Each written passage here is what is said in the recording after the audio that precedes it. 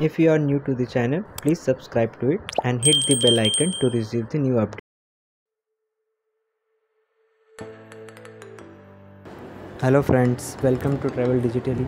जैसे कि आप सभी को पता है कि आज हमारा गुजरात टूर का डे 2 है और आज हम जा रहे हैं सोमनाथ दर्शन करने। तो हमने ऑटो लिया है जो 20 रुपीज़ पर पैसेंजर लेता है और वेरावल से सोमनाथ जो है वो 7 किलोमीटर पे लोकेटेड है। सोमनाथ ज्योतिर्लिंग के रिलेटेड कुछ इन्फॉर्मेशन। तो ये आप देख सकते हैं एंट्री गेट है सोमनाथ के लिए।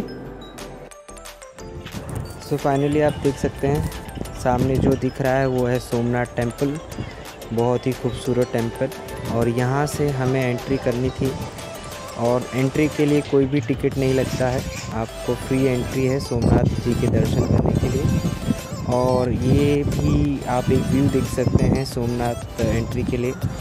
सामने आपको प्रवेश मतलब एंट्री दिखी जाएगा और इसके जो सराउंडिंग में जो भी है वो लोकल मार्केट्स हैं और इन लोकल मार्केट के पीछे एक बहुत ही अच्छा सोमनाथ बीच है। तो आप एंजॉय कीजिए व्यू को। जैसे कि कैमरा अलाउड नहीं थे तो आप देख सकते हैं, आप दर्शन कर सकते हैं महादेव के। हर हर महादेव कमेंट में लिखिए ज़रूर। इन्फॉर्मेशन अबाउट त्रिवेणी घाट। ये है त्रिवेणी संगम का मेन गेट, यहाँ से हम एंट्री करेंगे अंदर। हेलो दोस्तों, तो आप देख सकते हैं कि यहाँ पे अभी हम अपने फर्स्ट लोकेशन पे आए हैं और यहाँ पे आप देख सकते हैं कि ये है त्रिवेणी संगम, जहाँ पे हमारे 3 जो रिवर्स हैं अरेबियन सी में जाने से पहले वो यहाँ पे मीट होते हैं। और वो 3 रिवर का नाम है हिरन, कपिला और सरस्वती। तो ये आप देख सकते हैं त्रिवेणी संगम का एक और व्यू।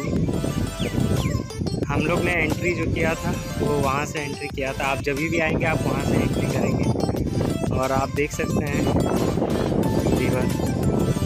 और मैं आपको पूरा एक व्यू दिखाता हूँ राउंड फिगर, राउंड पूरा करके। और ये आप देख सकते हैं ये संगम है सरस्वती और कपिला रिवर का। और यहाँ पे आप देख सकते हैं अरेबियन सी है। तो बाद में क्या होता है, ये नदी, ये दोनों नदी और ये नदी मिल के फिर ये सब चली जाती हैं अरेबियन सी में। और ये है विशाल अरेबियन सी, आप देख सकते हैं यहाँ से। और मैं आपको दिखाता हूँ सोमनाथ मंदिर भी। ये देखिए, ये है हमारा सोमनाथ मंदिर जो पहला ज्योतिर्लिंग है 12 ज्योतिर्लिंगों का। कुछ इन्फॉर्मेशन सूर्य मंदिर के बारे में। अब हम दर्शन करेंगे 5 पांडव मंदिर, हिंगलाजा माता मंदिर और सूर्य मंदिर का। तो अब हम आ चुके हैं सूर्य मंदिर में। सूर्य मंदिर जो है वो सोमनाथ टेम्पल से 5 मिनट के वॉक इन पे लोकेटेड है और इसी के बाजू में ही हिंगलाजी माता मंदिर और 5 पांडव मंदिर। ये आप देख सकते हैं सूर्य मंदिर का बैक साइड है। सूर्य मंदिर जो है 14वीं सेंचुरी में बनाया गया था और ये जो मंदिर है इस पे बहुत सारे जो स्टैचू दिख रहे हैं वो भगवान विष्णु के हैं, ब्रह्मा जी के हैं, माता पार्वती के हैं। ये सब स्टैचूज़ यहाँ पे बनाए गए थे और 5 पांडव जो थे वो यहाँ पे आके अपना थोड़ा सा उन्होंने पूजा पाठ किया था, तो इसलिए इस मंदिर को बहुत ही फेमस माना जाता है। तो अब हम आ चुके हैं सूर्य कुंड में जो सूर्य मंदिर के बाजू में ही है और हम आपको यहाँ पे दिखा देते हैं। यहाँ पे लोग आके सूर्य भगवान को जल अर्पित करते हैं। ये कुंड है जो आप देख रहे हैं और ये है सूर्य भगवान जहाँ पे हम कुंड से जल लेके सूर्य भगवान को बालका तीर्थ। तो अब हम पहुँच चुके हैं बालका तीर्थ। महादेव का शिवलिंग देख सकते हैं आप। ये है बालका तीर्थ का टेम्पल जहाँ पे श्री कृष्ण को बाढ़ लगी थी जारा द्वारा और इसकी एक बहुत अच्छी स्टोरी है, आप विकिपीडिया करके पढ़ सकते हैं। अभी हम टेंपल के अंदर जा रहे हैं तो उसके लिए मैंने कुछ टेंपल के जो आउटसाइड का व्यू है उसको रिकॉर्ड किया। आप देख सकते हैं कि कितना भव्य टेंपल है और इस टेंपल को भी अराउंड 14-15 सेंचुरी में बनाया गया था। आप आर्किटेक्चर देखेंगे टेंपल का तो बहुत अच्छा लगेगा।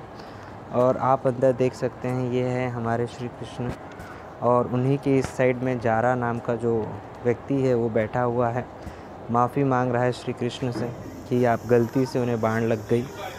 और ये जो है हमारा टेंपल का बाहर का ही सीन है जो मैंने रिकॉर्ड किया था आपके लिए। तो आप देख सकते हैं कि कितना अच्छा some special thing related to Banganga का। तो अब आप देख सकते हैं ये है बनगंगा, जहाँ पे 2 शिवलिंग स्थापित किए गए हैं। कुछ लोगों का कहना है कि ये शिवलिंग पांडवों द्वारा स्थापित किया गया है। Facts about Kamnath Mahadev temple. तो अब हम आ चुके हैं कामनाथ महादेव टेम्पल, जो कि अपोजिट है पंच पांडव मंदिर से और सूर्य मंदिर से। वॉकेबल है, आप जा सकते हैं।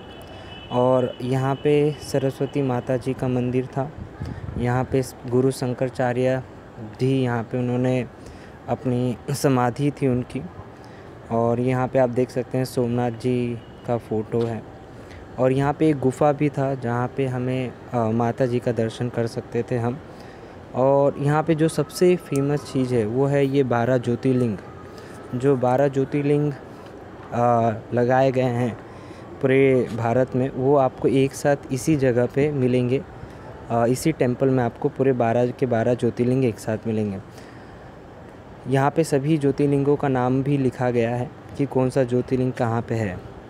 फैक्ट्स अबाउट दियोत्सर्ग तीर्थ। तो अब हम आ चुके हैं दियोत्सर्ग तीर्थ में।